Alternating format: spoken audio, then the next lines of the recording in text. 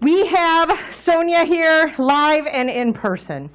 And we're thrilled to be able to be sharing this with you guys tonight. So, without further ado, I am going to go ahead and just turn things over to you, ma'am. Thank you.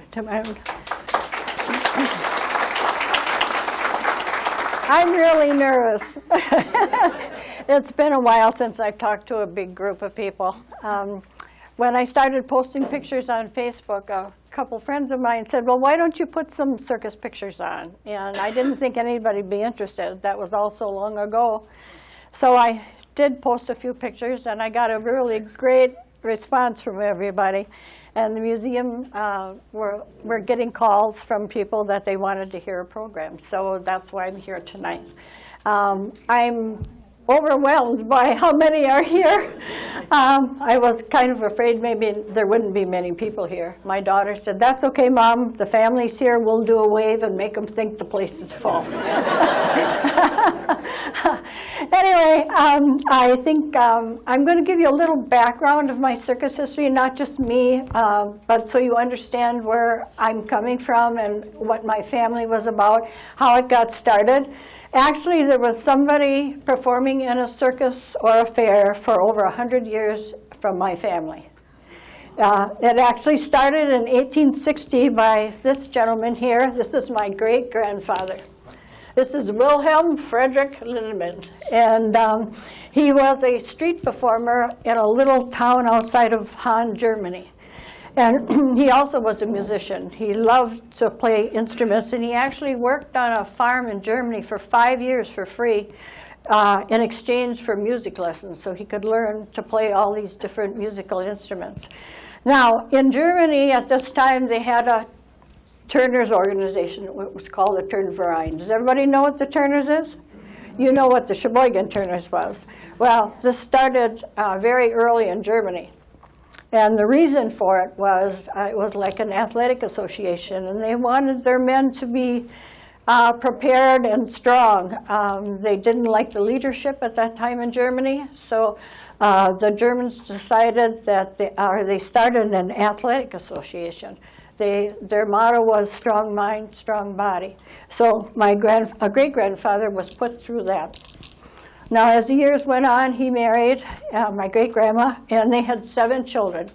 My grandpa was one of the 7, and this is my grandfather here, Pete. And there were 4 boys and 3 girls. Pete, Bill, Al, and Carl. 3 of the boys ended up creating this circus. This is Seils-Sterling Circus. This picture was actually taken on the lakefront in 1936 here in Sheboygan. It was a very, very big show, and they employed almost 300 Sheboygan people. So it wasn't just a little thing. And most of the canvas was bought here in Sheboygan. A lot of the trucks, the backs of the trucks were made at Panzer Lumber Company. So it was a very local thing. Anyway, when my great-grandpa and my great-grandma came to Sheboygan, they came around the turn of the century. And the boys, of course, were enrolled in Turners right away. That was a German thing to do. And a Turner Hall, wherever the Germans settled, the Turner Halls went up. And that was a place for people that spoke German. They could talk with somebody in German. It didn't have to be English. They had all kinds of activities. But the main thing was strong mind, strong body. So all these kids learned to do all this athletic stuff. And they worked on pummel bars, and they worked on juggling. They did all kinds of things. And of course, my grandfather and his brothers loved every minute of it. Well, my great-grandpa had one of the first brass bands here in Sheboygan. And they would march down Penn Avenue. Anybody know where the Old People's Theater was in Sheboygan? Anybody have an idea? It was on Penn Avenue, where Johnsonville Summer Sausage was. And in fact, part of the building is still there. And they often had vaudeville acts and entertainment there. But there were no street lights. So my great-grandpa, his band, my grandfather and his brothers, they held torches, and they walked with the band. They lit their way down the streets, down Penn Avenue, to the Old People's Theater. And so the band could see as they were going. Anyway, once they got to the theater, as a reward, they got to watch all the acts. Well, between Turner's and learning all the stuff, or the things they watched at People Theater, there was nothing else they wanted to do was to be circus performers. So they went home and they practiced. They taught themselves wire. They could tumble. There really was very little they couldn't do.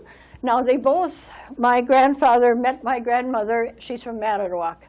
Louise Stolzen was her name. And they were doing some activity in Manitowoc with the circus, and he met her. She had never been in a circus before in her life. They fell in love, got married, and it wasn't long. She was performing right along with him. Now, oh.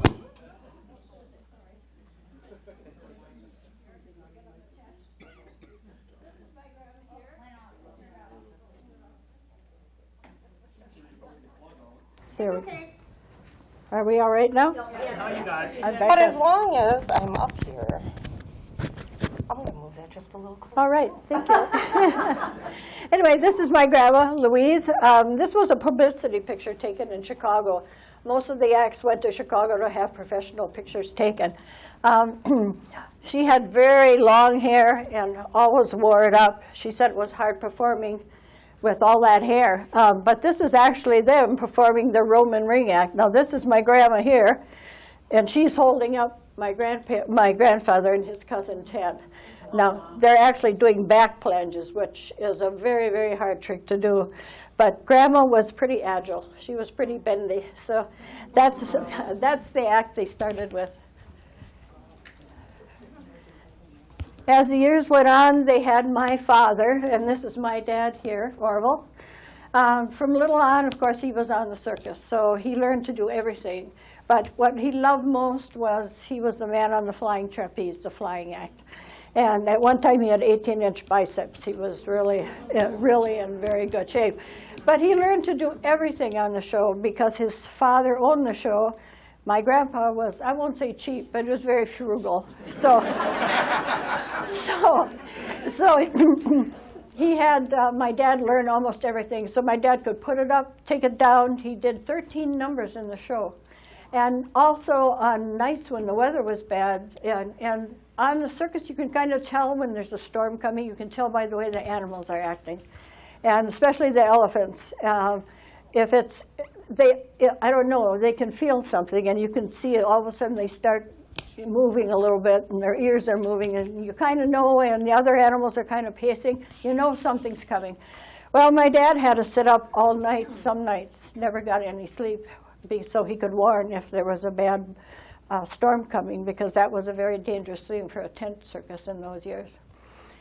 For a while, they had their winter quarters here in Sheboygan. My Uncle Al owned a small farm outside of Sheboygan, where the Loves, that trucking place is now, it was right near there. And they kept the animals out there when they first started their circus. But then winters were very tough on the animals, so they moved to southern Illinois, and my dad had to move with them. So he spent his first winter with the animals in Illinois, and he loved to dance. My dad was a dancer.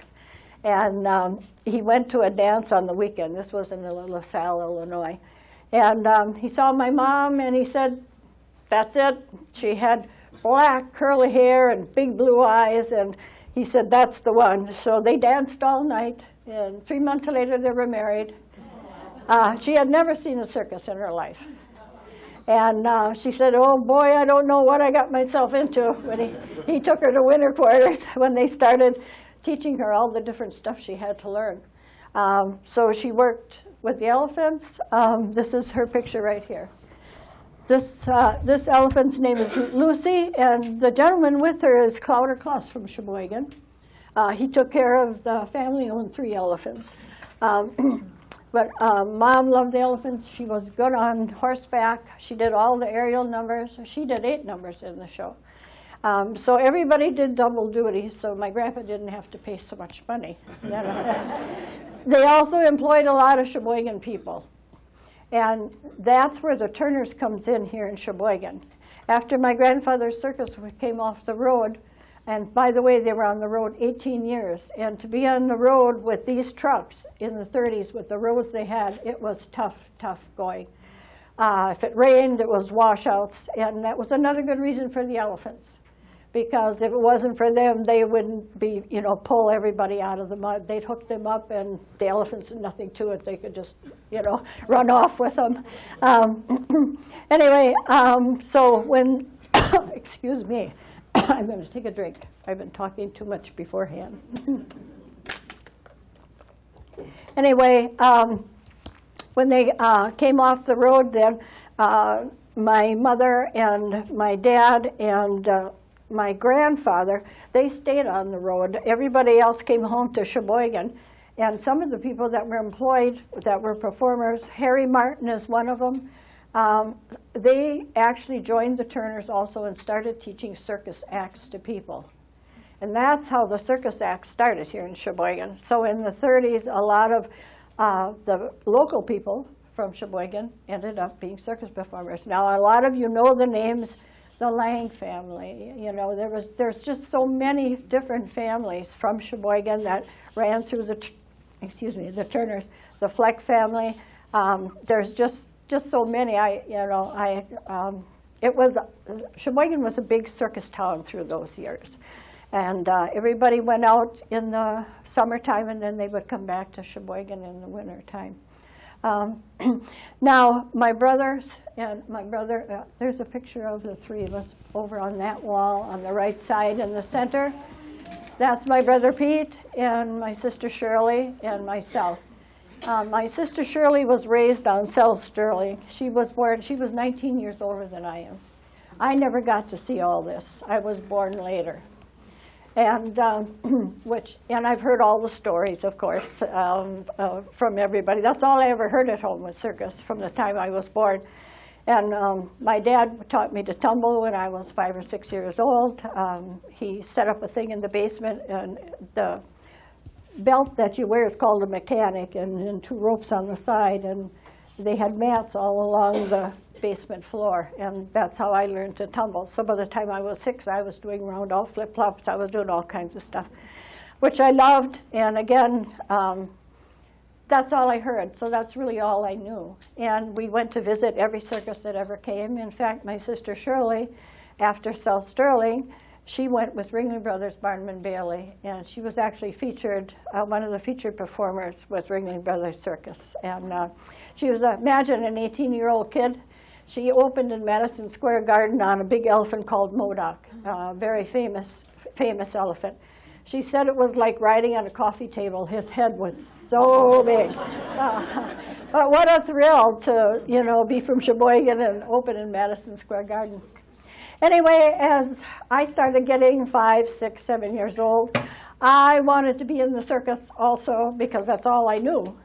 And my mom, she wasn't so thrilled about it. But my sister, after the Ringling show, she went to a circus called Algie Kelly Miller Brothers.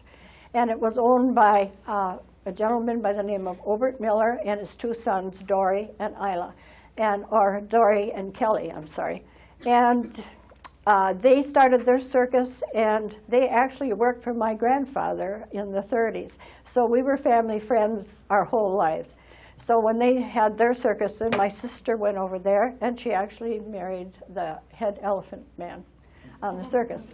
Now, Algie Kelly Miller Brothers, Mr. Miller loved animals of all kinds. They had 30 horses, and they had 20 elephants. It's just such a wonderful sight. I used to love to go in the elephant barn and see all 20 of them all in there. And they all look different. To you, they all look alike, I'm sure. These were all Indian elephants. And the African elephants have the great big ears.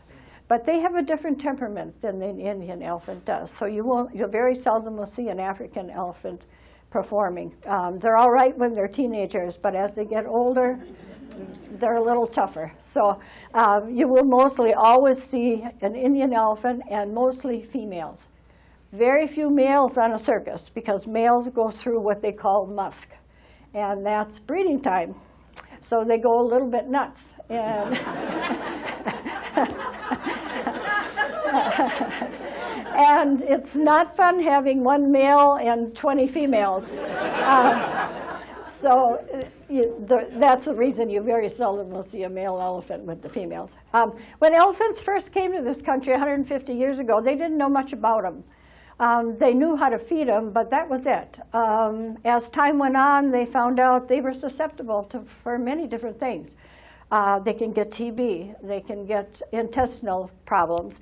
They have terrible amount of trouble with their feet. They're very padded, and they're very sensitive. And when they walk, they're very careful where they walk and what they do. So their feet need a lot of attention. People don't realize that. And they sweat through their toenails. They don't sweat like normal animals do. They have little, between their toes, I should say, they have little veins, and that's where they sweat. Plus their ears. Why they have the big ears? They've got thousands of veins in their ears, and when they do this, that cools the blood in their ears, and then that blood gets circulated through their body, and that's how they keep themselves cool. Also, they love to be in the water, and oh boy, do they love the water. And they like mud, and if you'll see, a lot of times you'll see on the nature shows the elephants are throwing mud and dirt up on their backs. They do that for a reason. They can get sunburned. That thick skin can have a lot of problems, and to protect themselves, they'd often, if they head for water, then they'll roll in the dirt, and that keeps their backs and from getting sunburned. So it's important. They have a bath too. They love their baths. They'd line up, and they just couldn't wait, and they lay down, and they just love it, you know. And you would actually scrub them with a scrub brush to get them all clean. So I love to go down to the elephant barn and watch all what was going on. On days they had foot care, they actually took nail files and they would file their toenails. It's like horses. You can't let them grow out, otherwise they have trouble walking. Also their skin around their face. A lot of people will look at the elephants and see those dark circles around their eyes. Have you noticed when you see pictures of it?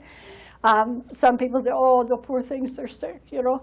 They had nothing to do with it. They oil their eyes. Their skin around their eyes are very, very, very dry. And so they are always oiled, and they always look darker when you see them, you know. So there's nothing wrong with them when you see those dark circles. Anyway, I finally convinced my mom that I wanted to be on the circus. So my sister was married to the Elephant Man, and she was glad to have me come. So for 2 summers, I just was on the circus. I didn't stay the whole year or anything. But after that, I thought, oh no, I want to stay, I want to perform, I want to be like everybody else. So they finally decided, okay, I could go and try it. So I had to go to winter quarters. And the winter quarters for Algie Kelly Miller Brothers was in Hugo, Oklahoma. And in fact, it's still there.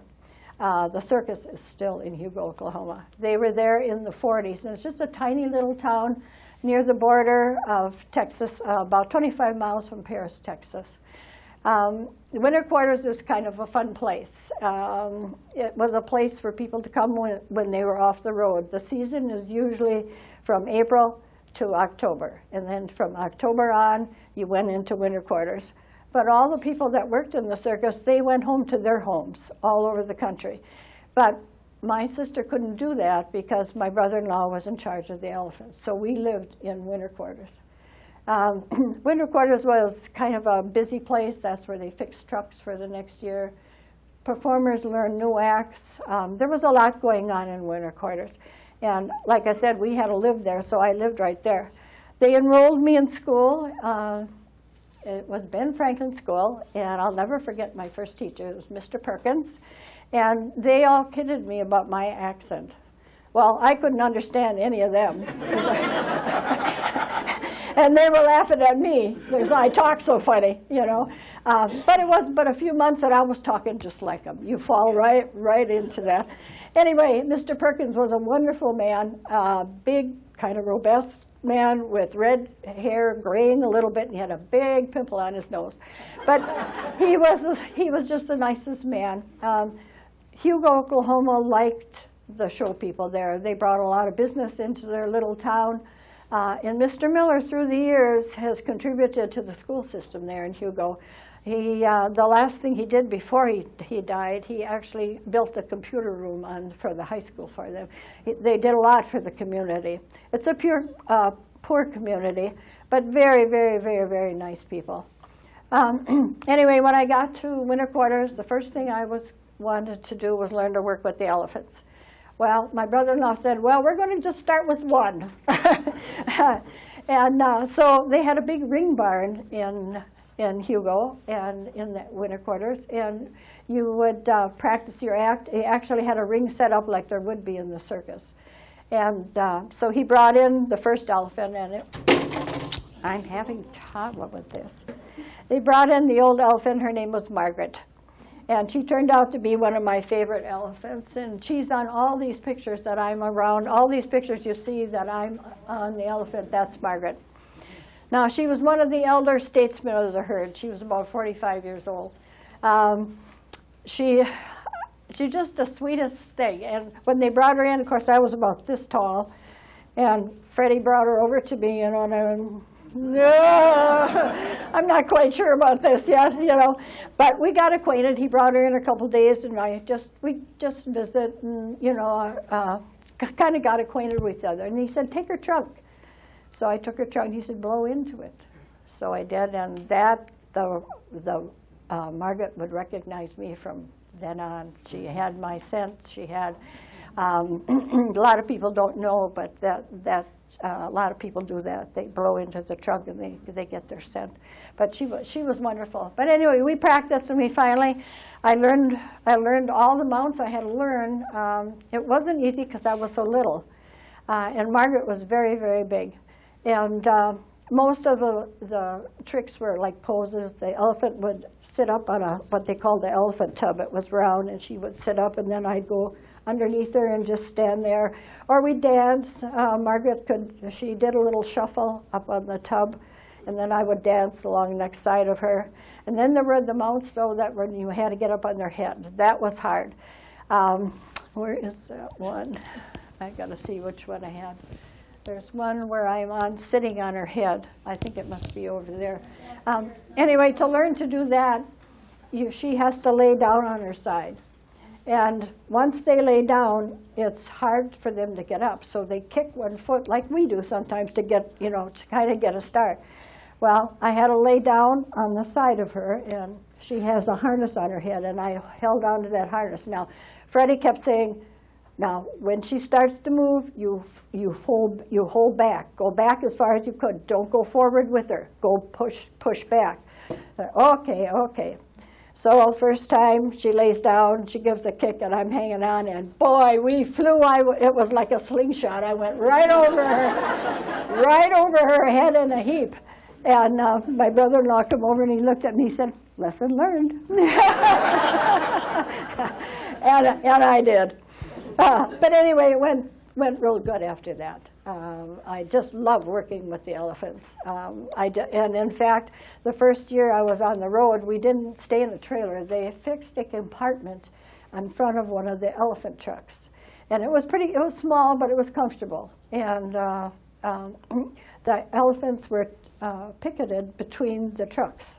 So at night, when I go to bed, it was wonderful at night. That was my favorite time anyway on the show. You could hear the elephants talking and chirping to each other. It isn't that bellowing like you see in the movies. They kind of gurgle and they chirp, and they understand. They talk to each other, and that went on all night, almost all night long. And the truck would move once in a while if they moved. You know, it was just a wonderful way to go to sleep at night. Also, late at night, the light plant was on all day to keep electricity going, and at night, after everything was done and over the last show at night, the light plant was turned off. Well, then you could hear all the wonderful sounds. The lions would be roaring, and like I said, the elephants would be talking. The polar bear, she'd be jumping in her cage like this. In the wild, they break ice, so they jump and they do this, and she'd often do that then. She had an air-conditioned cage. She's the only thing that had air conditioning on the show was the polar bear. She was pretty comfortable. They actually had an ad with Frigidaire for air conditioning, and they had a special Frigidaire, had a beautiful, beautiful wagon made for her. And she was quite comfortable, but you'd hear her at night. She'd be jumping. So it was just kind of comforting sounds to go to sleep at night with. it was hard when I finally came off the road to go to sleep at night, to hear cars whizzing by, you know. It took quite a while to adjust to that. But anyway, I ended up being on the road with my sister for quite a few years. Our days would start about 4:30, 5:30 in the morning. We moved every day, a different town, every day, and put it up, took it down. It was a well-greased machine, believe me. It had to be, or would have never been able to do all that. And so we'd get up at 4:30 or 5:30, depending on how far our jump was. And the jump was how many miles to the next town.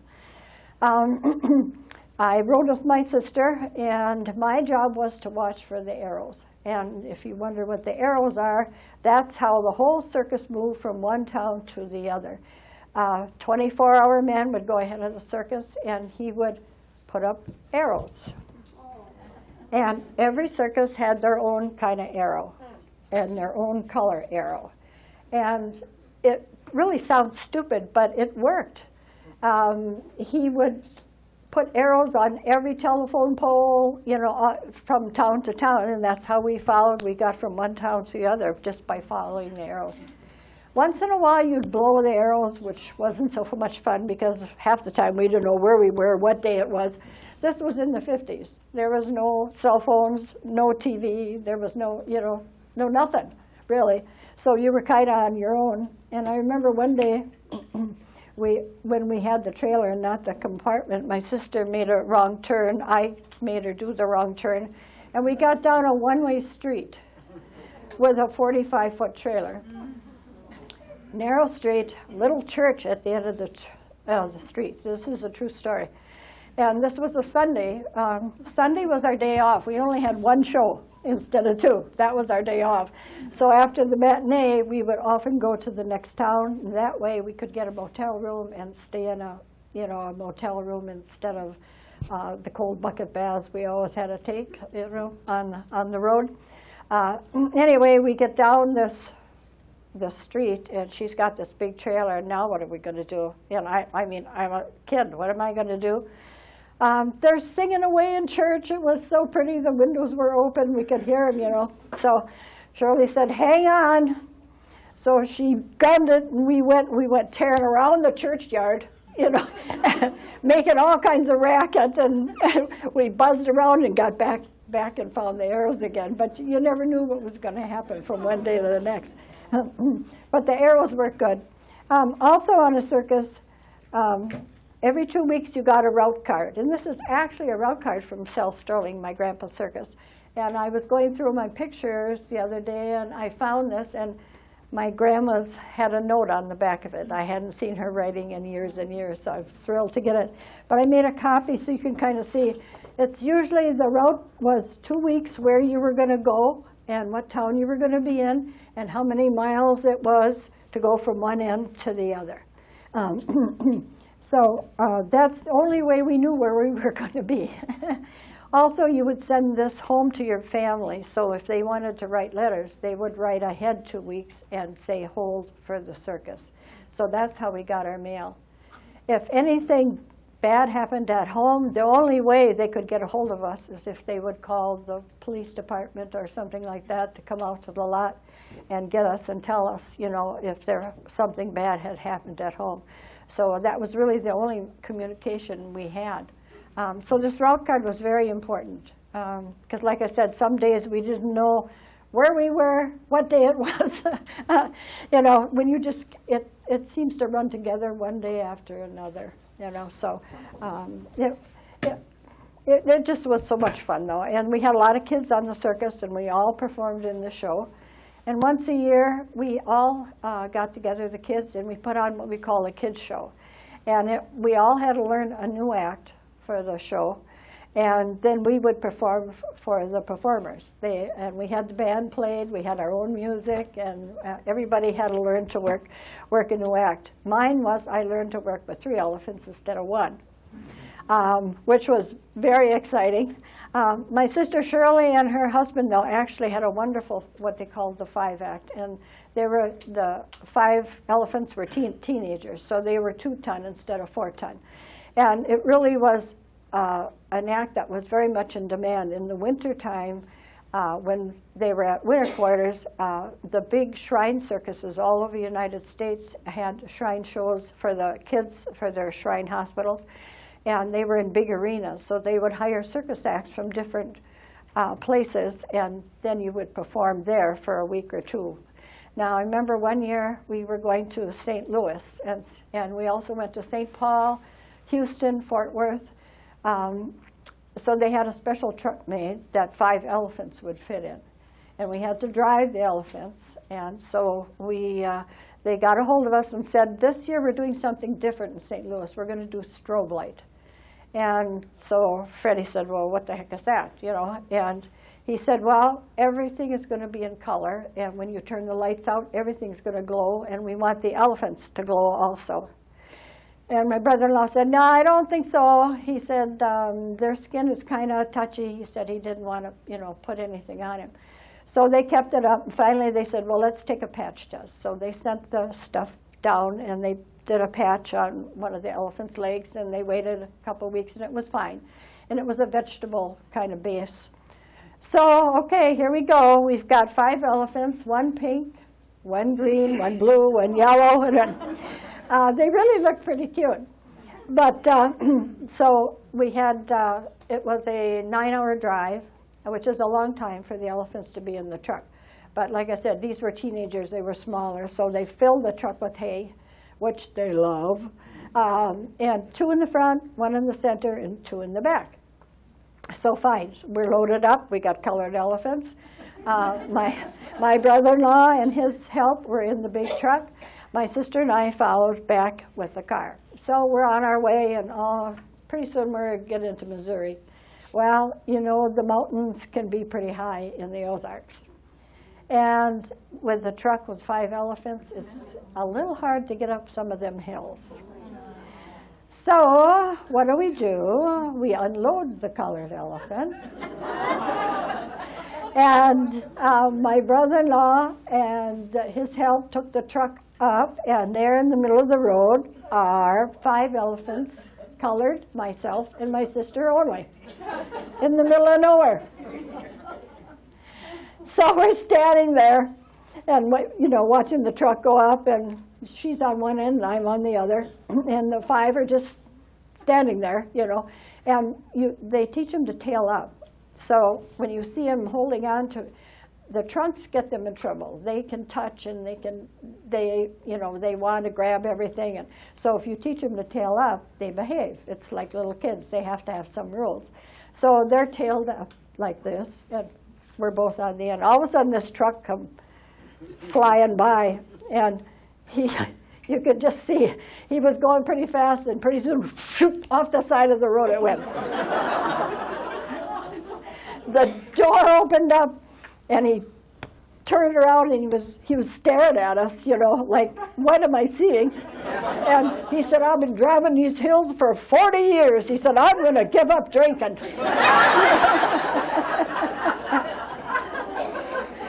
It was really funny. And just then my brother-in-law yells, tail up! Well, the girls were already tailed up, so Barbara, the head one, she leads around, and we're walking up the hill, 1 on each side of him, and going up the hill, and that guy just was, I often thought if he was a drinker, when he went home and told his family what he saw, what happened. We had a lot of crazy things happen with the elephants. Another time we were going to St. Paul, and the elephants are used to Hugo, Oklahoma, where the climate is better, and this was in the middle of winter. And again, we had the 5-act in the truck, and things were going good, and we had stopped and watered and fed, and they usually route the truck away from weight stations. You can imagine with 5 elephants, we were not legal. Anyway, we get maybe a half hour out of St. Paul, and here's a weight station. Well, they had to stop. So we were just dreading it. So we drove in, and Freddie tried to explain we were just a half hour out of St. Paul to please just let us go. The heater had gone out on the truck, and we needed to get the animals to the arena. The guy was nasty. No, who do you think you are? Blah, blah, blah, blah. You know, he says, well, he says, what am I going to do? You know, he said, well, move them around. Maybe if you change the weight over the axle, it'll be better. Well, it's starting to snow. It's cold. Shirley and I are standing on the side. Here's Freddie unloading these poor elephants. Well, two of them didn't get along. Hattie was in front, and Jenny was in back. Those two, that's like, the elephants are like people. Some get along and some don't. They didn't, so they always had to be apart. Well, they're unloading these elephants, and it's snowing, and they're slipping around, and then Hattie and Jenny got together, and they started to fight. Well, it was some bellowing and slipping, and the cops were, oh my God, oh my God, oh my God. My sister took me into the station to get away from the commotion. I was sitting there, and one of the officers say, help, help, we got elephants fighting here. And then it was dead silence. Just dead silence. And pretty soon, pardon my English, it comes back on, what the hell are you guys drinking? So finally, Freddie, he came in. He said, they told us, just load and go and get out of here. So we did. And we made it to St. Paul just fine. Everything was fine. Sometimes bringing the elephants into the arenas was hard. They weren't used to that. They were used to being on the road in the tent. And inside a building is completely different for them. And another time we were in St. Louis, and we were bringing the 5 down into the building. And like I said, they're careful. It was going downhill. And a working guy had a pile of lumber on his shoulder. And so we're coming in, you know, nice, everything going good. We got them out of the truck, and they were okay. And he takes that load of lumber, and he drops it on the cement floor. Well, elephants spook real easy. Well, Barbara had been known to run anyway. She decided, I'm not staying here. So she turns around, and of course the rest of the herd followed her. Out they went. We're chasing elephants downtown St. Louis. And it took 2 hours to catch them. One had wash on her head. Where she was, we have no idea. But it wasn't always that way, honest. But when you're working with animals and wild animals, things are going to happen, you know. And Barbara was known, she was kind of skittish. And one other time she ran, and it really wasn't too funny. It could have been very, very dangerous. I'm going to show you this picture. It's going to be hard to see. I'm going to put some other ones over there. When you're done, you can see it. We were playing in Sauk Prairie, Wisconsin, and we were next to a cornfield. Well, Barbara decided, that looks pretty good to me. So off she went into the cornfield, you know, and so the other ones didn't follow. I don't know why, but Barbara, she headed in there. And then the news got out that the elephant was away from the circus. Well, town people came. They had brooms and shovels, and they started to chase her to get her out of the cornfield. Well, she was terrified. Well, there was a nursing home right next to on the outskirts of the town, and she was so scared. This is, I know it's hard to see, but I'll put them over there and you can see. This is the nursing home. It had a big plate glass window. She thought it was open, and she went through it. Well, thank God it was at noon, because all the people were in eating. Otherwise, they'd have been in the hall in their wheelchairs. She was terrified. She ran down the whole length of the nursing home, took the whole ceiling out with her, and went out the other end. Well, my brother-in-law took Tina, then that was another one of the big ones, her herd mate, and was waiting on the other side, and then they got her and they took her back to thing. But with an animal, you never know what's going to happen, and people didn't understand. You don't run after an elephant with a rake or a broom, you know, not knowing what was going on. So that's just a few of the things that could happen. Most of the time, life was pretty easy. We'd get up at 4:30 in the morning, like I said, and go to the next town. Set up, we would have to wait for water, but the animals were all watered first, so we had to wait for our water. And it was important because that's the only water we got. So everybody had like 8, 9 buckets of water, and that they would be all filled up in the morning. So we would clean the trailer or the compartment, whatever we were in that year. We would sew wardrobe. There was always a lot to do. Now, there were 2 shows, 2 and 8 o'clock at night. And about 11 o'clock or so, people were starting to get hungry. And the cookhouse usually got there first, and they furnished food for people on the show. A lot of the working men just had compartments. They didn't have trailers. Like, we could cook in our trailer and stuff. So about 11 o'clock, people start looking for the flag, and the cookhouse would put up a flag. There was a high pole. And once that flag went up, then it was time to eat dinner. So everybody into the cookhouse, you know. One side was the cookhouse. The other side was what's called a pie car. I know it sounds stupid, but it's like a short order restaurant. They could get Cokes or sodas or a sandwich or something to fill in between if you couldn't eat in the cookhouse. The cookhouse food was furnished. It was free. Also, your gasoline was furnished. They gassed you up. You didn't have to buy your own gas. But the cookhouse was a special, a special place. Everybody kind of gathered there at noon. But once you were done eating, then it was time to get ready for the show. The gals, of course, would be putting on makeup and picking out their wardrobe and stuff. All of a sudden, you would hear somebody yell, "Doors!" And then they would yell that all through the big top, all the people that were selling tickets. We knew we had just a short time to get ready for the show, so that was like our clock. And then about 15 minutes before the show, the trumpet player would come up from the band, and he'd play a little riff, the same thing all the time, and that meant you better be ready for the show. So anyway, at 2 o'clock, we worked that show, and it's about 2 hours long. Then at the end, again, everybody was waiting for the cookhouse for supper at night and waiting for the flag to come up. Then it was time to get ready for the night show, and I always enjoyed the nights much, much better.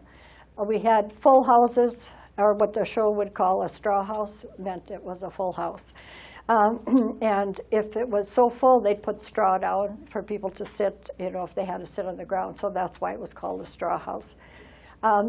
Anyway, everybody wore their best wardrobe, their most sparkly stuff because of all the lights. We usually had a full house because people in the afternoon, the men were working. The nights were always much fuller at night, so it was really nice. I really loved the nighttime shows. By 10 o'clock, we were done again. Then it meant we had to put it all away, which was another very big job. The prop people went into the big top, and you could just hear all the slapping, all the seats going down. They were loading the seats, all the ring curves, all the props. There was a lot of stuff, and then the canvas had to be rolled. But before they could do that, the elephants brought the canvas down at night. And I think that was my favorite part. I'd sit behind the trailer at night, and it was getting quieter, and the elephants would be pulling one side down and then the other, and the air would kind of gather under the big top. It was really pretty to watch this quiet all come down again. It was really a really nice feeling. Anyway, then the canvas was all rolled up again and everything put away, and then you would start over and do the whole thing all over again. Those were really some of the really happiest years of my life. I did have a fall, but it wasn't performing. I did 3 aerial acts besides working with the elephants. I had a fast change between numbers, about 4 minutes, and it was raining. And we wear on our feet, they're called slop shoes, and actually it was to keep your feet clean and dry off the muddy lots. And I had those big high shoes on, and with my costume, and I'm hurrying out, and I went off the top step and hit the bottom just as hard as I could. Well, at first it seemed okay, but little by little it got worse and worse and worse, and finally I couldn't work anymore. They brought me home, and I saw Dr. Van Driest. And in the 50s, back surgery was quite a thing to have. And I was so young, they were afraid to do the surgery on me. So they decided to put me in a body cast. I was in a cast from here to here, weighed 30 pounds. Now, it wasn't much fun being a teenager, and I got this 30-pound cast on and wearing maternity clothes. And then coming off a circus, and she had her ears pierced. Oh, boy. The old tongues were wagging.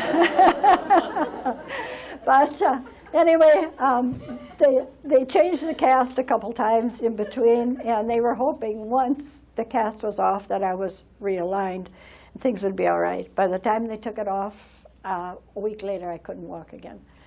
So I ended up having a fusion, and I had 3 slip discs. Yeah, all of that from hitting one step, you know, from a fall. And as young as I was, you wouldn't have thought that. And as limber as I was, you know, 'cause I could do 100 chin-ups. I mean, I was in good shape. So anyway, that kind of brought my circus career to an end. It was 9 wonderful years. I'd do it again if I could. But I still keep in touch with a lot of circus friends. I go to Baraboo, and some old timers are still there. And I know a lot of the people at Baraboo at Circus World Museum, which, by the way, has a wonderful circus under a big top, just a wonderful. In fact, the gentleman that has the elephants there I used to babysit him, Armando Noel. And so for the last few years, we've been going over there a lot. And this year, I had the pleasure, I got a phone call from Baraboo, and they asked me if I would like to be in the circus parade this year. So I can't tell you what I'm going to be doing, but it's going to be pretty nice.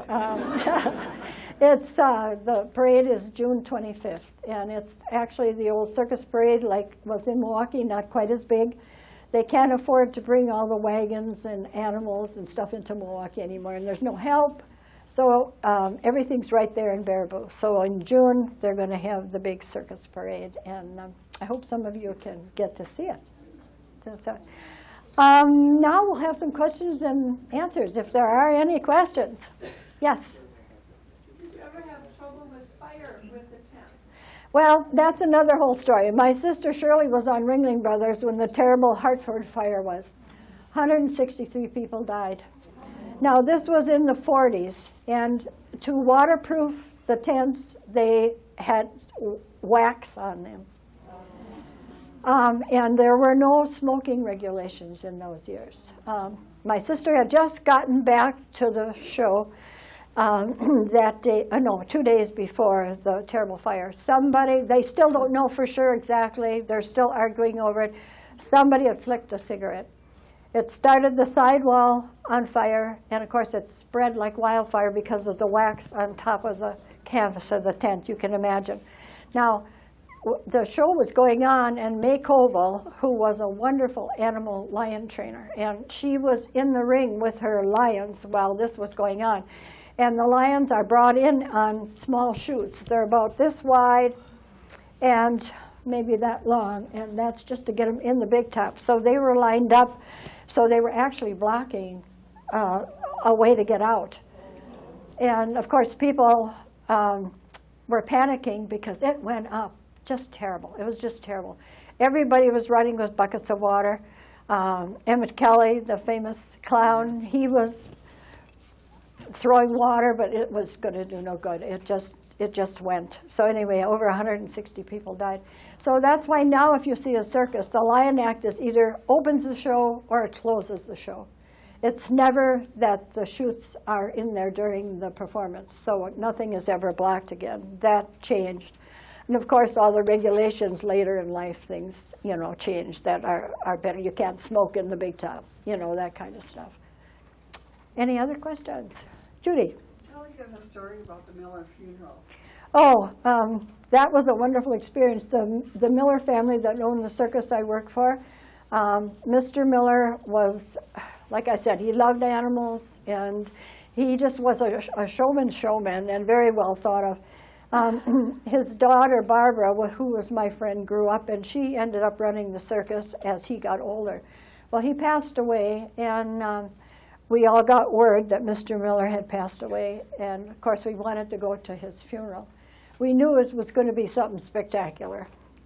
So a couple friends of mine from Baraboo, we went down for the funeral, and we got there, and in Hugo, the schools were closed for the funeral. That's how much they thought of Mr. Miller. The kids were able to be off of school and come to the funeral.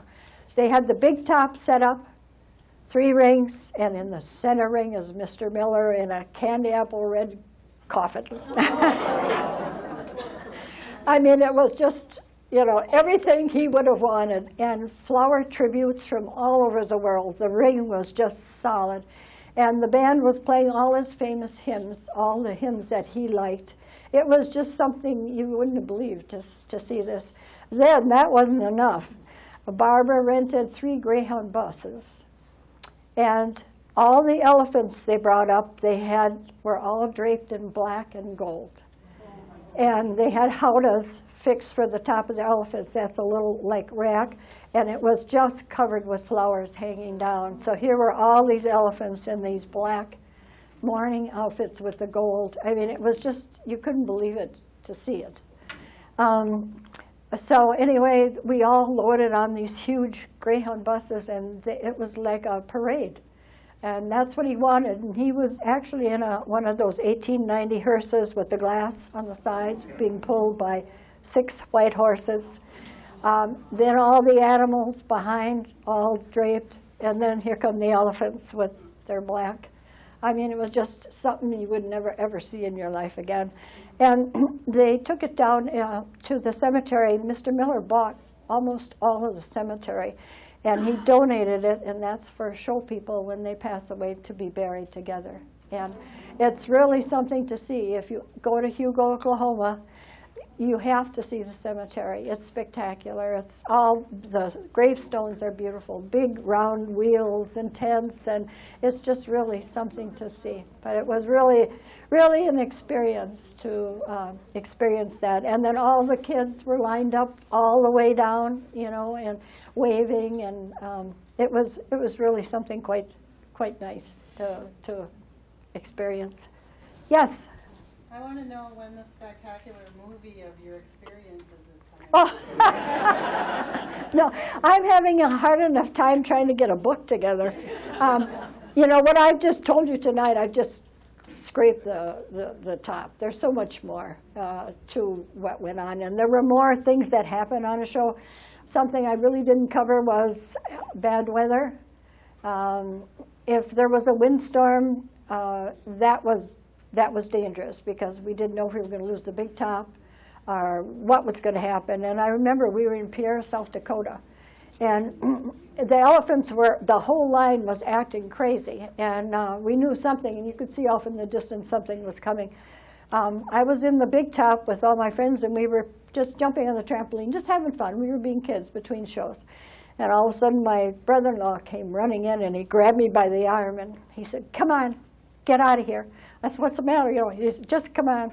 So he took me and he threw me up in one of the elephant trucks. They're very heavy, and locked the door.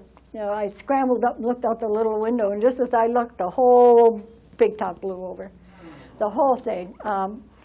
It was in shreds. My sister got hit by a quarter pole she was putting her dogs in the car. She ended up in the hospital there for a week. So then what do? Your big top is a mess. What are you going to do? So you show outside without a top. And that's what we did for almost a month. We showed outside in that heat up in North Dakota and South Dakota and Montana and Wyoming. And actually, the performers and all the help sewed the thing together again. We had a sail maker that was on the circus who took care of the canvas, but of course he couldn't do all of that. So even us kids learned how to use the big needle with the stuff and the wax, and everybody sewed, and by golly, in a month we had it back together again. So we were under canvas again. But you never knew what was going to happen next, you know, on a show. But majority of the time, things were good. Rainy days were hard because of the muddy lots, and the elephants would pull us on and pull us off again. So a lot of experience, but I just had a wonderful childhood. I think I'm more liberal because of the upbringing I had. I worked with so many different kinds of people. You know, I worked with Mexican people, I worked with Chinese people, I worked with gay people, I worked with, you know, everybody had a job to do. You all worked together, and there was no trouble. You know, it's really hard nowadays sometimes to hear all the stuff that's going on. So That was kind of hard for me when I came back to Sheboygan, because Sheboygan was a very conservative, and there's nothing wrong with that, I don't mean that. But a black person couldn't even sleep in Sheboygan until the 1960s. You know, so I had to keep my mouth shut. And after all of that with my back, and school was a mess, and I finally got back into school, and I didn't have many friends at all. You know, where do I start? And thank goodness, and most of them are here tonight, I found a really wonderful bunch of gals that just kind of took me in, and we've been friends ever since. Love you all. Thanks. Anyway, any more questions? Carol? Sonja, are there any Lindemans that are still involved in the circus or in any way, shape, or form? None. I'm it. I'm the last. My sister passed away a couple of years ago, and my brother Pete also passed away, and my brother Bill died young. My youngest brother was on Clay Beatty Circus for, excuse me, for a while, but he had diabetes really bad, and so he wasn't a performer. He didn't really, you know, join in as much. But no, they're all gone. Everybody's gone. It ended with me. It ended with me. But like I said, I keep touch of all my old friends yet from show business, and in fact, in July, I'll be going to Florida, and I'll be going to Sarasota for a few days, and I'll get to see a lot of my old friends. And Facebook, it keeps it all alive for me, and I have a wonderful family.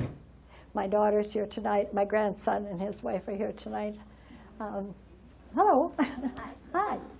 I wanted to come over and meet, since I'm one of your cousins on the Miller side, too. Oh, you are? Oh. My mom is Cindy McNamara. Oh, I know Cindy. My grandma is Beatrice Knievers. Oh, how wonderful. Some more circus people.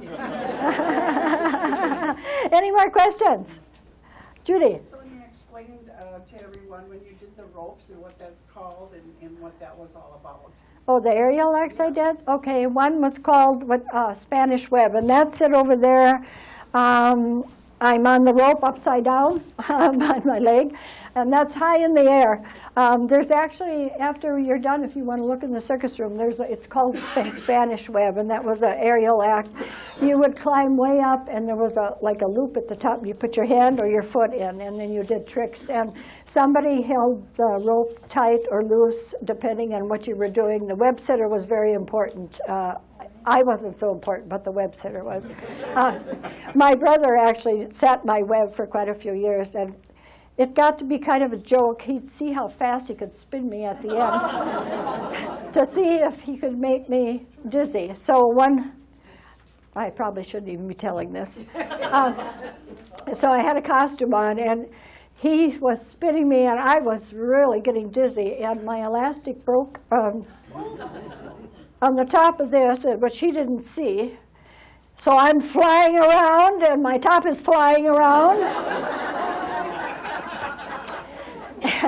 And when we finally stopped, I'm like this, and you try to get your foot out of a foot loop upside down, hold yourself, and crawl down. Well, by the time I got down, I was so dizzy. I styled, and what they call style is, you know, when they do all this stuff, you know. I did it to the back of the crowd instead of I was so dizzy.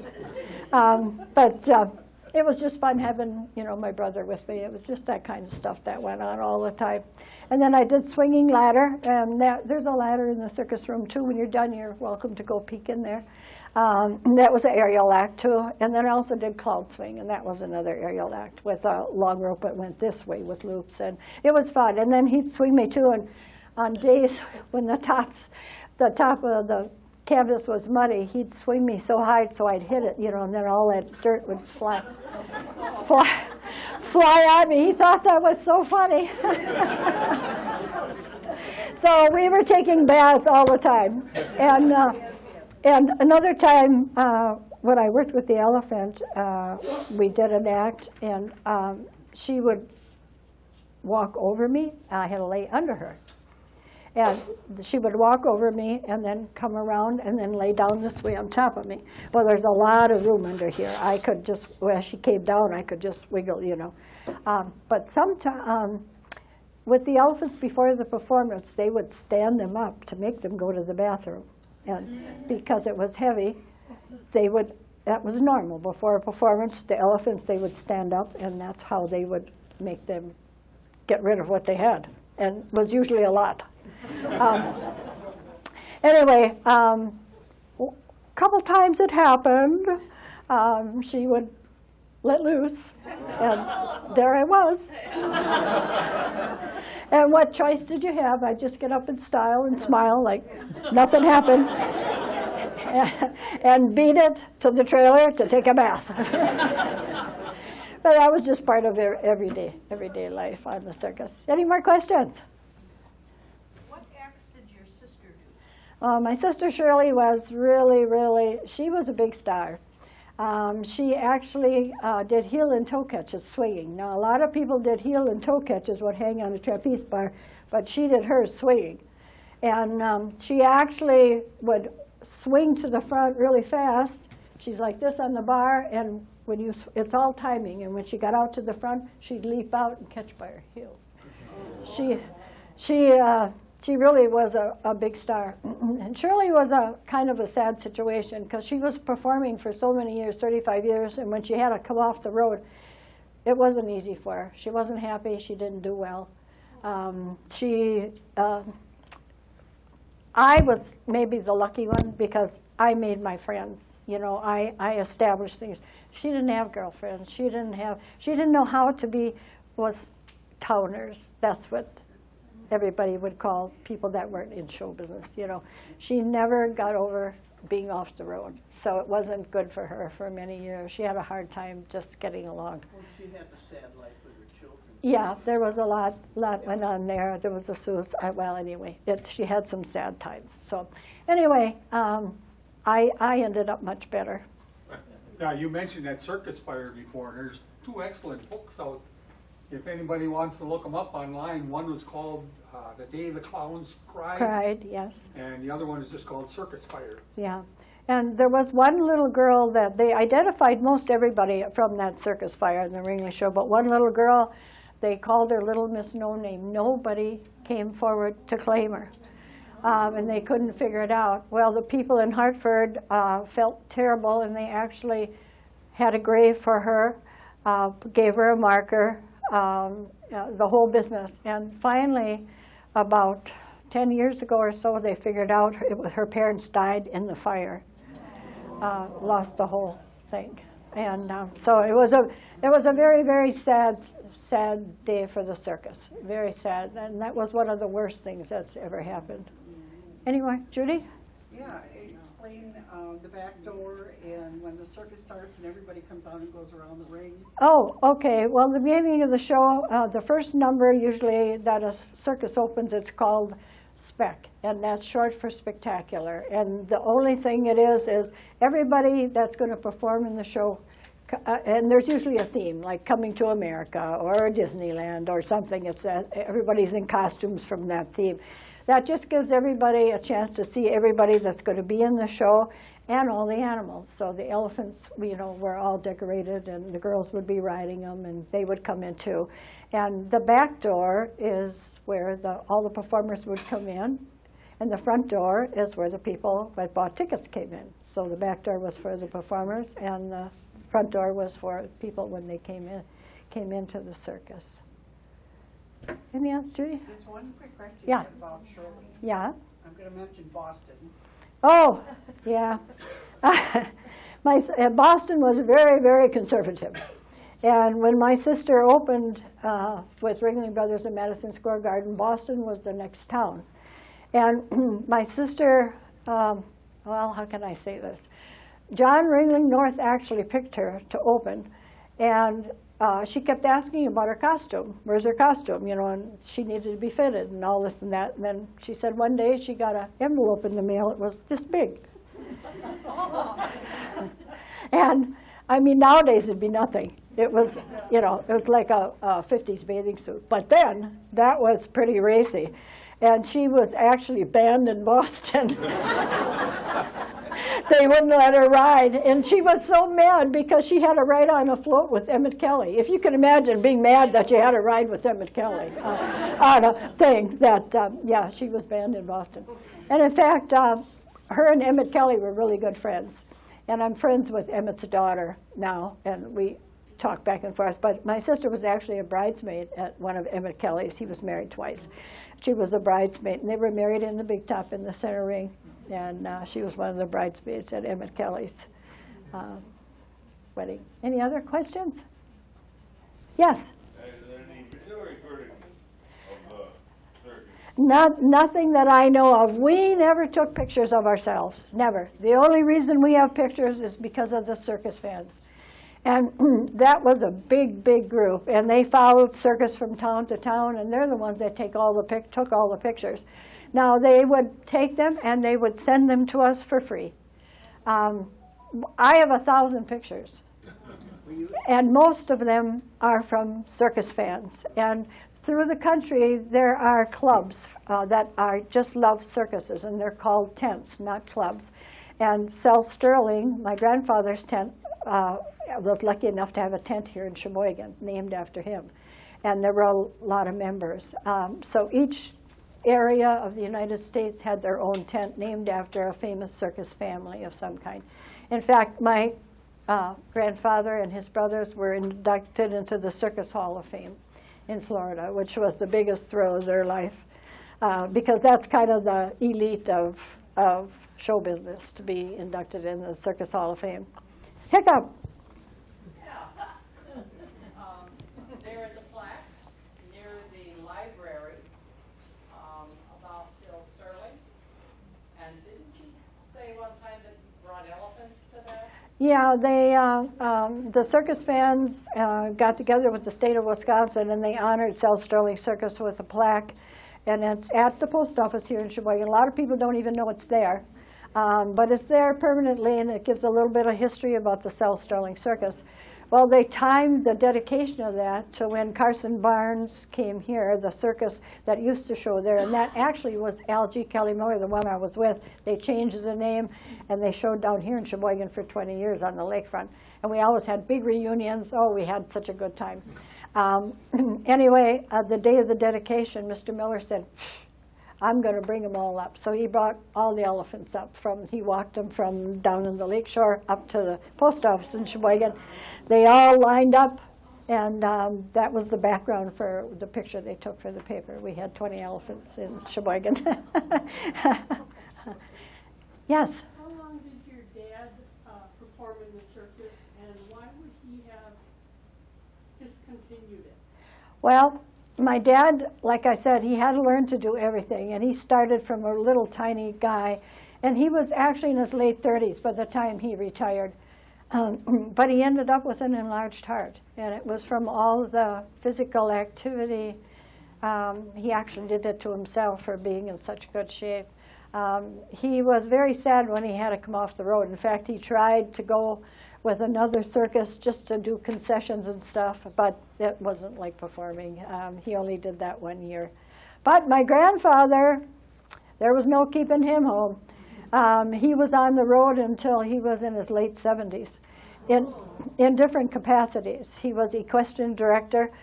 Equestrian director is the man that keeps the show going with a whistle, and he'd blow, and then the band knew when to stop or when to play or whatever. He ran the show, so he did that for many years. And a lot of years he also was 24-hour man, and that's the man that went ahead of the circus. And he would arrow from town to town, and then he made all the arrangements for the feed and water that was waiting for all of us when we got into the next town, that was all taken care of. My grandmother lived upstairs from us, and we lived downstairs. And because Grandma was alone a lot, Grandpa was going with the circus all the time. He'd come home and visit in the winter. But so Grandma lived upstairs from us. So, any other questions? Yes? Sonja, did you have any other siblings? Is it just Shirley and Pete and you? Yeah. Yes, it was just the three of us. I actually had a brother, Bill, who was younger than I am. But he was diabetic, and he didn't do very well, so he never really, he was on Clyde Beatty Cole Circus for a while, but he got sick and come home and because of diabetes, so he didn't really. And actually, I had another brother, but he died shortly after he was born. My mother was 45 years old, and my mom had Pete after my grandfather, And then my brother Bill, that was after my grandpa's other brother. And then she had a little boy, and he was Albert, but he didn't make it. They'd have had the 3 brothers again, but it didn't work out that way. Any other questions? Yes? I was just curious if you knew any stories about the elephants swimming in Lake Michigan. Well, I don't know any stories about Lake Michigan. I'm sure they went down and took them down there, but the water is so cold, they wouldn't be in there very long. But they loved water, and in fact, a couple times on the road, we were next to a pond, and Barbara again, the troublemaker, she had it, and they all went with her. Well, it took them all day to get them out of the out of the water. They just love it. And like I said, they always look forward to getting their baths in the morning and getting scrubbed, and they're very well behaved. Elephants are very, very smart, very, very smart. Isn't true that they never forget, but they, as a herd, never forget each other. They can talk to each other up to 10 miles away, and you'll never hear it. That's how sensitive they are. They're a wonderful animal, very, very, very smart. And they're like people. Some you like, some you don't like. Tina was kind of grumpy, and you had to be careful with her. One day I was out, and I came up behind her, and it scared her, and she turned like this with her trunk, and she let me have it, and knocked me 6 foot in the air. And then again, my brother-in-law said, "Lesson learned." So, Carol. Are there any circuses that are still traveling with elephants? Very few. In fact, I was just going to talk about that. Very few have animals now because of all the commotion with PETA. And if PETA only knew what terrible things they have done, because so many of these animals had to be put down because they can't work no more. People that love their animals, and there was nothing you can do about it. An elephant eats 200 to 300 pounds of food a day. You have to feed it. You have to be able to pay for it. So what's happened in Oklahoma, the Miller family, now the older generation of who I work for is gone, but Barbara, the daughter, she has started a foundation in Hugo, Oklahoma. It's called the Endangered Ark. Now they have 20 elephants down there. And what they are doing, they're thinking ahead of the game so they can keep the elephants, and they've teamed up with Oklahoma actually, and it's a tourist destination. What it is, they have hundreds of acres, and the elephants can roam at will, and now they're starting to build cottages. And what they're doing, and able to keep those animals and pay for their care, they're renting the cottages on weekends, and you can come and rent the cottage, and it's in the middle of where the elephants are. And then they will bring your breakfast and your dinner down to you. Wow. So you can have dinner or breakfast with the elephants. They come carrying baskets, and you can actually feed them and interact with them, and then they give you a tour of the property. If the weather's nice, they're just out doing their own thing. If it's bad, they have a beautiful new building. They actually have showers. They walk through like a car wash. Talk about they have a really good life. Richard and I were there a couple of years ago, and Richard had never been around that many elephants, and we took a tour of the place down there. We went in, and I wish you could have seen his face when we went into the 20 elephants standing there. Actually, and then they had a side room, and I asked Barbara what that was, and one of the older elephants, she has arthritis real bad. They're like humans. They get sick. They get old, you know. And they had one, I think she was 65 years old, but she had arthritis real bad. So the room was padded completely, and she was away from the herd so nobody would bump into her or hurt her. And, you know, they kept her. And she said it's a hard decision when it's time to put them down. It's hard to part with them when you've had them so long. But like I said, most of the elephants you see now were born in captivity. They don't know what the wild is. You would take them out in the wild, they would die. They're used to humans. They're used to the interaction. They're smart. They learn things. So anyway, Barbara's thinking ahead of the game. So someday when there maybe can't be any performing elephants, and they're going to be extinct someday, if people like that don't do something. The zoos are doing wonderful wonderful work now with having little ones born, because for years and years they did not breed in captivity. But we didn't know about them and their cycles and stuff, and that's why now they know more about it. So some of the babies are being born. In Hugo now, they've had 2 born, and they're adorable. We got to see them when we were down there. But anyway, Barbara, it's open to anybody that wants to come. It's expensive to rent the cottages for the weekend, but it's expensive to feed the elephants. And they do give you a tour of every place, and you can go to the cemetery to see the Showman's Rest, where all the circus performers are. It's really quite a circus town. It really is. And it's a tiny little town, and normally you wouldn't pay any attention to it, probably. But it's a wonderful little community, and it's known as Circus USA. Any more questions? Yes? How long could the animals, the elephants and tigers, stay with the circus? Do they get too old? Or? Well, if they get old, they go to winter quarters then, and they're still taken care of. If they're very ill, of course, they would be put down. The elephants, they're all staying together in Hugo. Some of them that I worked with are still there. Not many, but a few are still there. And they get, like I said, they get sick just like other people. You know, things happen to them. It isn't that they're being mean or whatever. They get ill too. And they could perform for years? Oh yeah, they can perform. You know, like Margaret, she was 45. She was still working and happy. She'd come and she'd hear her music. I'd stand with her at the back door and waiting to go in and work, and she'd hear her music. She knew it before I did. And the head would go down and up I'd go, you know, and away we went. And she loved performing. And especially she liked to dance. And that I was getting dizzy there also. She'd put me in her trunk and they played a waltz, you know, and then she'd turn really fast. Well, then she'd get going, and we would turn, and we would turn, and we would turn. I'm trying to look decent, you know, but she loved the music. She was just a wonderful animal. And again, like I said, some were, you know, you had to watch. They were a little bit grumpy. All have different personalities, and they all look different. All look different. You could look down. I could look down the line. I could tell you every name. You know, Margaret, Jenny, Tina, Kathy. You know, all the way down. You get to know them all. Anybody else? How old was your brother Pete when he stopped performing? Your brother? My brother Pete. Pete. Oh gee. I was on the road actually a little longer than he was. But he was on the road before I was. He actually was on a circus with my dad, and I told you, my dad tried 1 year being concessions. And that year, Joe Louis, the boxer, was on the circus. They traveled with him, the Brown Bomber.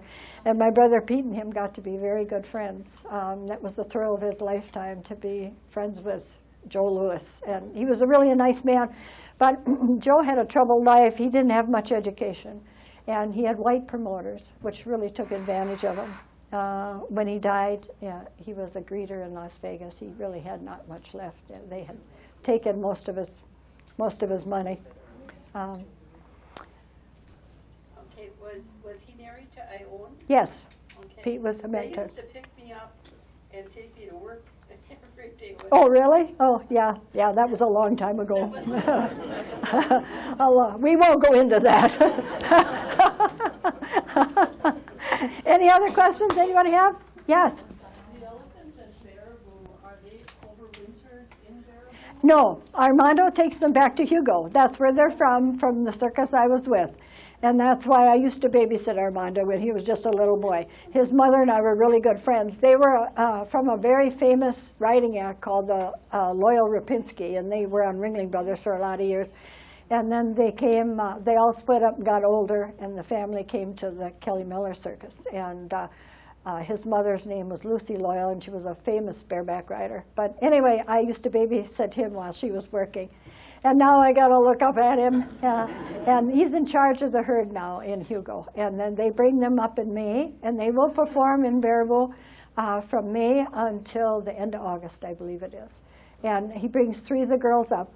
And we call them girls because they're all females. So when we talk about them, we say girls.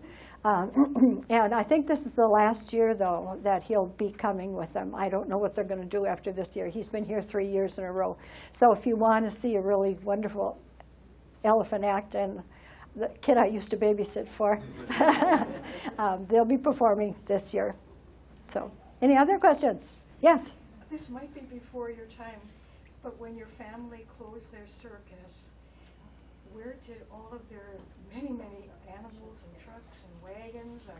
Oh, that's an interesting story. They ended up having, when my grandfather's circus finally broke up after 18 years, they had an auction. And what happened, our very rich man from Sheboygan, Chicago, his name was King Minas, he came up and it was his idea just to buy a few animals to entertain the orphanages and stuff like that. He ended up buying almost all the show. It was a hard time for the family to see that go. My sister especially, because she had a horse buster that she worked with for years, and he had to go with the pony act because he was the lead horse. He had to go. She was crying. I mean, it was a very, very sad day in Sheboygan when they had to have the auction, but they did auction everything off. There is one truck left from Seils-Sterling, and I'm going to take this with me. It's actually pictured on here, this truck here. They found a few years ago, Chappie Fox, who started Circus World Museum, they found it in Ohio in a ditch in very bad shape. But Chappie said, we got to have it. There's nothing here from Seils-Sterling. They really feature Ringling Brothers because of Ringling was from Baraboo. But they do have a few things from other circuses there. All my wardrobe I donated there. And we have a circus room here, and I have nothing to give them. Anyway, excuse me, I'm getting dry. It's a wonderful place in Baraboo. It really is. So if you get a chance to just go in, and the show is wonderful, and they have some extra little side shows that are fun. It's a real family show. You know, you can take your whole family and have a great day and spend the day there in Baraboo. Judy? In Baraboo, is that very nice young man still able to do his big cats? No. Ryan, okay, for a couple of years, there was a gentleman there. His name was Ryan. And he didn't actually perform with them, but he shows how to train and what their methods were training. And he had 12 beautiful, beautiful tigers. And you could actually come up and watch, and he'd explain how they took care of them and everything. And that's another, I'm glad you mentioned that, because now he is in Hugo, Oklahoma also. And he has partnered with the state of Oklahoma, and he is permanently there with his tigers now. And that's another place you can go to get educated about animals. So he has a permanent home with all his beautiful tigers. Yeah, a couple of years ago, he was actually showing how he did the prints on the canvas. I actually bought one of those. Oh, did you? That, yeah. So. Yeah, a lot of people just love that, you know. And the cats, they get so, meh. Yeah, he actually had to wrestle with it. It was kind of like, no, give me that paw. That's kind of a show. You know, got to make it. But when people say they don't treat those animals right, I mean, yeah, I'm a Shriner, and I've been. Oh, you know. I've seen the backside of when the Shrine Circus was here, and let me tell you, they take care of those animals because they would not do that for those people otherwise. Well, what I try to get through people's heads, there's good pet owners and there's bad pet owners. That don't mean they're all bad pet owners. 95% of the people love their animals and take care of them. There's always a few bad ones in the bunch, and we're not responsible for them. But I can only tell you what I know from my experience. And in the 20 years my brother-in-law was with the elephants, I can honestly say I never saw him leave the lot once. Shirley and I went to the next town. He stayed with the animals. And he never went to a movie. He never did anything. He never let them out of his sight.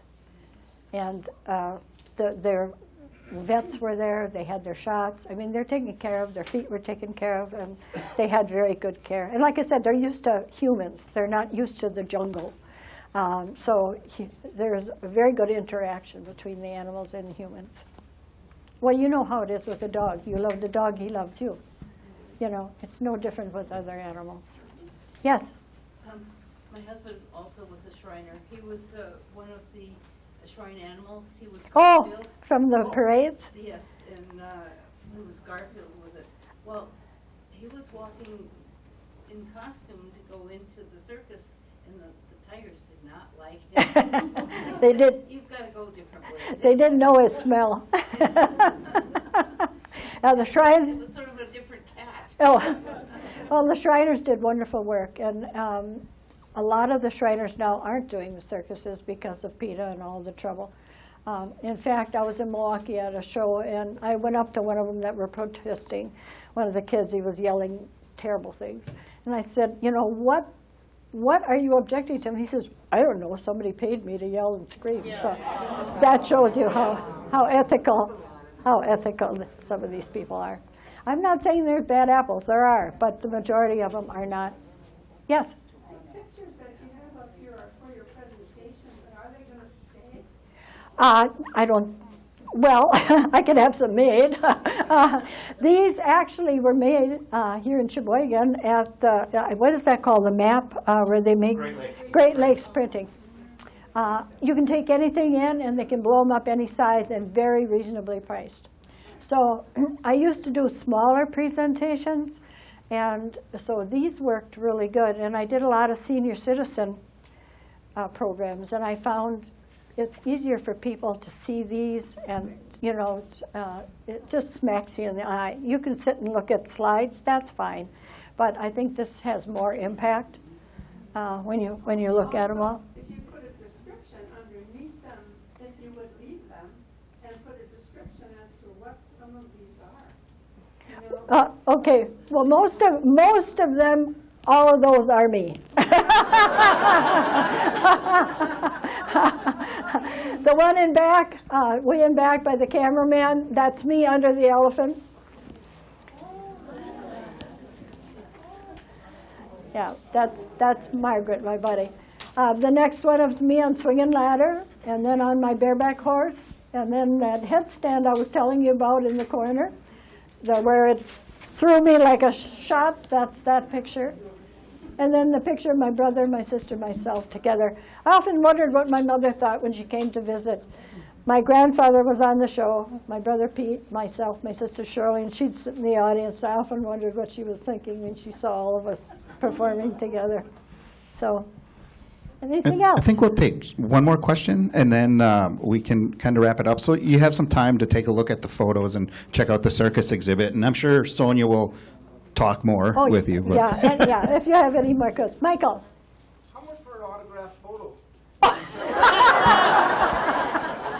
That's my grandson. Well, this was wonderful. I can't believe how many people showed up and how many wonderful faces that I do know and that I don't know, and some new ones that I've met on Facebook. It's just been wonderful. I can't tell you, this night meant a lot to me. And I want to invite you to look at the circus room. Thank you.